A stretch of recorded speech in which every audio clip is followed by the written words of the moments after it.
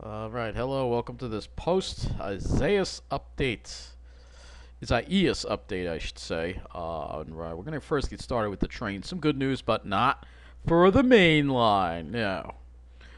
They have restored service on the Babylon, Far Rockaway, Long Beach, and Port Washington branches. The Hempstead Branch has limited eastbound service. All other branches remain suspended. So, yeah, as you can see, obviously the main line is not a priority. See how things have changed? I remember when Sandy hit and the Ronkonkoma branch was the first branch up. That was before any of this favoritism was going on. Uh, hmm, hmm. Just, just, just putting that out there. That's all. The main line really should have been up by now. It's ridiculous. It should have been up. It better be up by the morning. It better be up by the morning because this is not right. However, there was a delayed train at Massapequa Park due to debris on the tracks, um, and I don't know if the trains are running east of Babylon. That's a good question. I don't know. If we look at the service here, you will see delays, no service, service change, essential service, service change, essential service, but yep, main line is still suspended, folks. So, yep, yeah. When the main line, it's just, what can I tell you? All right. So the other thing we're going to talk about here, Village of Rockville Centre actually has a village-wide power outage. Actually, they say here they are powering up their own generation, but for the most part, much of the problem relies on the PSEG Long Island transmission lines that have went down. So it's a 34.5 kilovolt circuit that serves Rockville Centre, and it is down. And that is why. And they're supposed to have their own generation, but it's only enough to power a very small part of the village, apparently, which is ridiculous in my opinion. But yeah, Rockville Centre, obviously, having some issues. So, like I said, the South Shore does not avoid the power outages, but it seems like it's always a priority getting their service restored.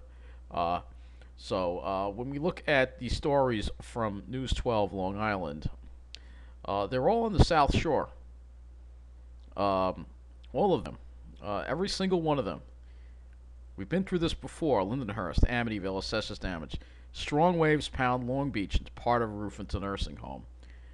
Down wires from Isaias. So the hardest hit areas. Let's see. Now, when I play the video, they're not going to be in the middle of the island. They're going to be on the South Shore because, again, that's all that seems to matter.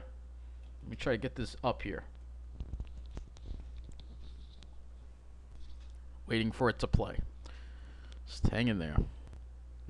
Neighborhood after neighborhood across this island saying they are in the dark tonight. Yeah, hundreds of thousands of Long Islanders are powerless tonight. Isaias has left a trail of toppled trees and down power lines all over Nassau and Suffolk.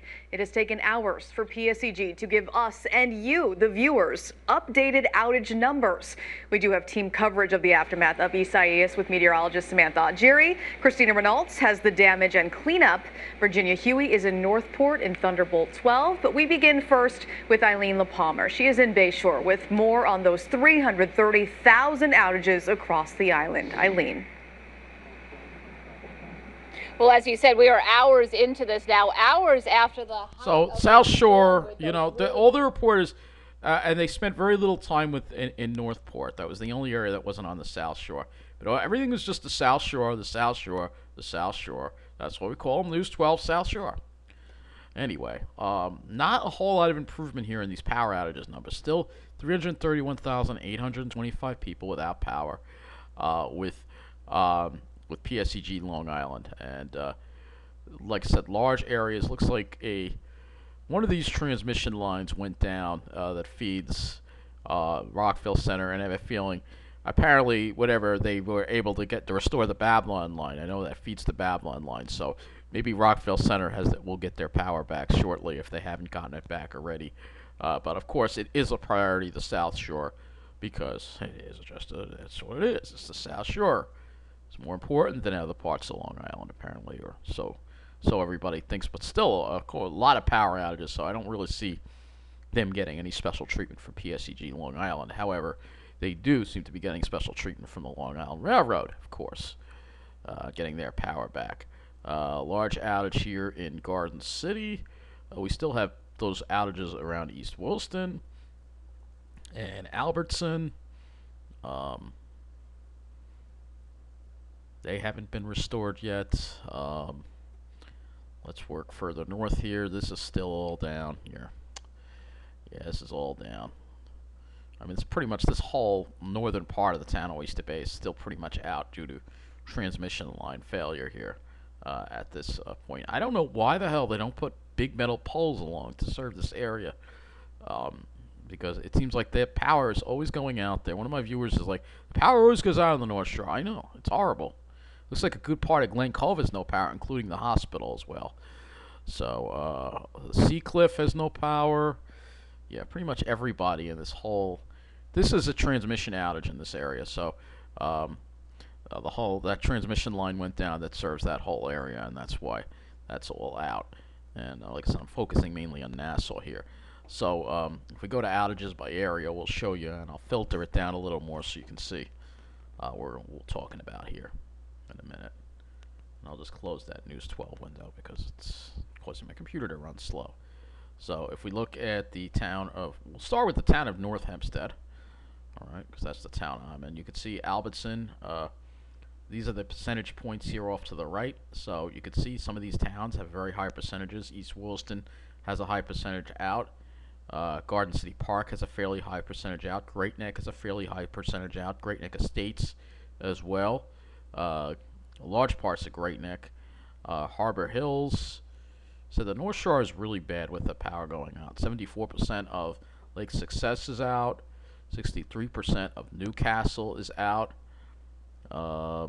Mineola only has about 20% out. So Mineola is fortunate we don't have that. Said we got lucky. It could have been a lot worse compared to a lot of the rest. Port Washington 73% out.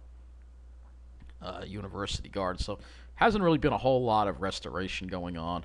PSEG's response seems kind of slow, but we'll compare it with some of the other utilities. Obviously, this was a bad storm, and I don't want to, people are going to be mad at them because the power went out. This was a bad storm, and power is going to go out when you have a storm like this.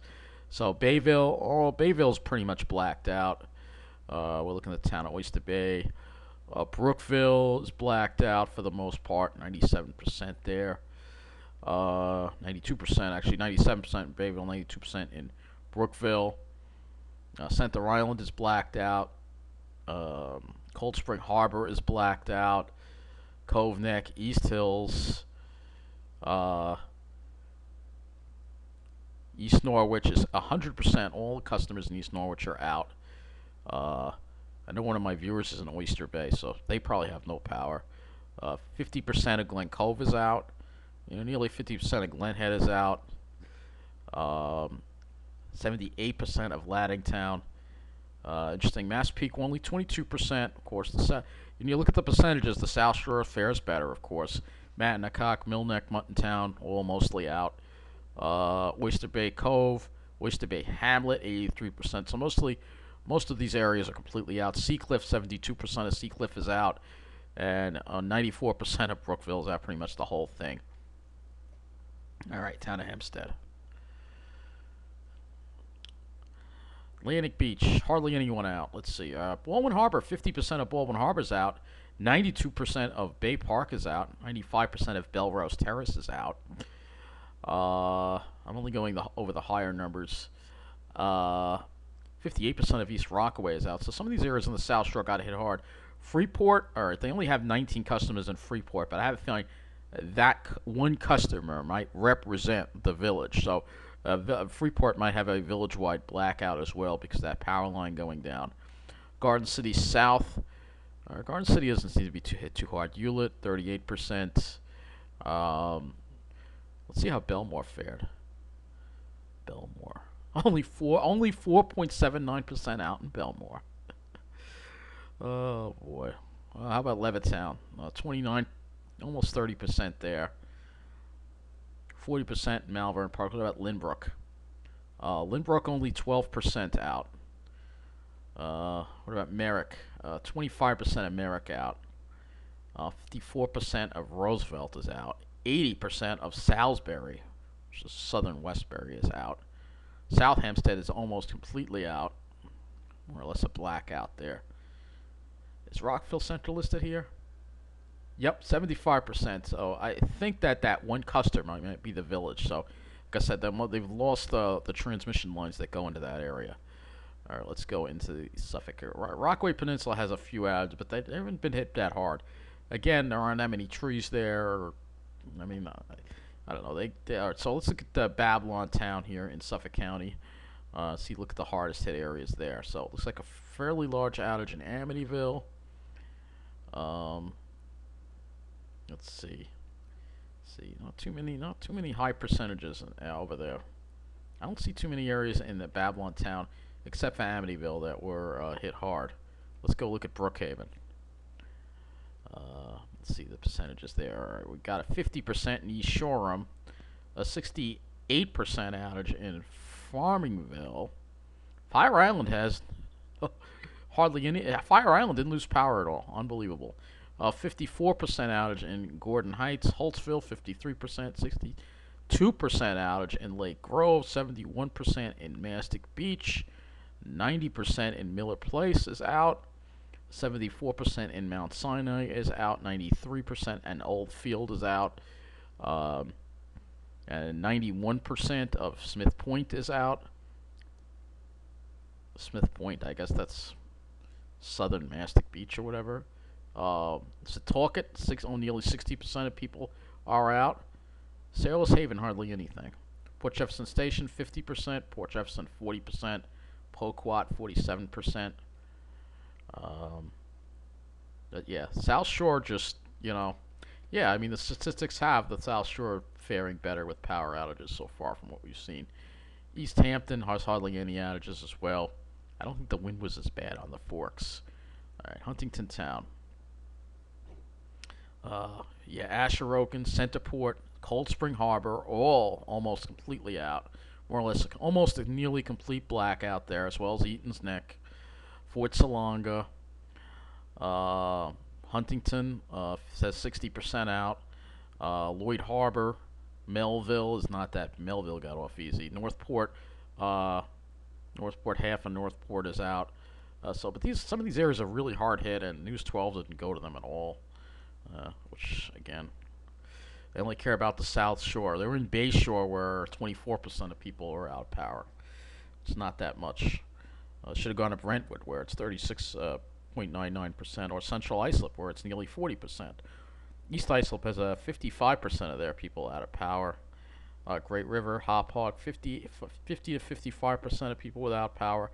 Oakdale, 60%. So some of these areas on the South Shore did get hit hard. Ronkonkoma, not that hit that hard. Sayville, 43% of Sayville's out, and West Bay Shore, 53% of West Bay Shore is out, and West Sayville, 78% out. So they were hit pretty hard.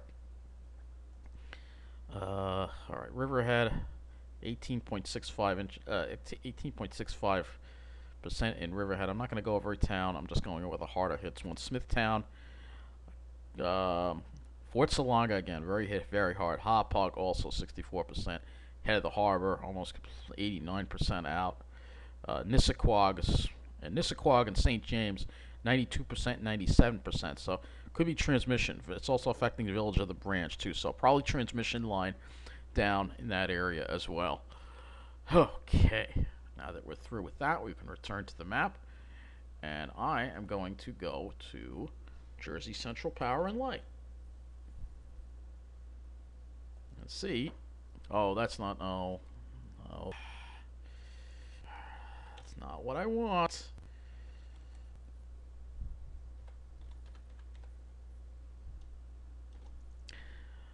It's not what I want. Let's look at this and see how JCP&L is doing.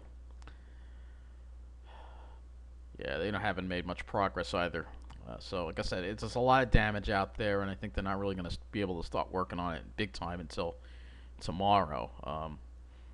But yeah, a lot of people out of power in these areas. So if we can go, we can look a little bit here at. I think we did already look at JCP&L, so I'm not going to look at them again. But anyway, yep. The Babylon branch is running. And we go look at the LIRR, but here in Mineola, we have no service. You'll see. Actually, it has this. It'll just have 0 minutes. It actually does have the trains running, but I know they're not running because it just says 0 minutes. So if we hit the back button here, we can view all stations here, and we can go to Penn Station, and it'll show all the trains that have left Penn Station. You can see on the board all we have is Long Beach, Port Washington, and Babylon. And that's it. No South Shore. I mean, no, nothing in the middle of the island. It's all South Shore and the Port Washington branch. So, you know, it's all Marcus' favorite. You know, who are the favorites? You can see who the favorites are. The middle of the island doesn't count for anything. So that is going to be it for this update here on the aftermath of Isaias. It's 1 a.m. Have a good night, everybody.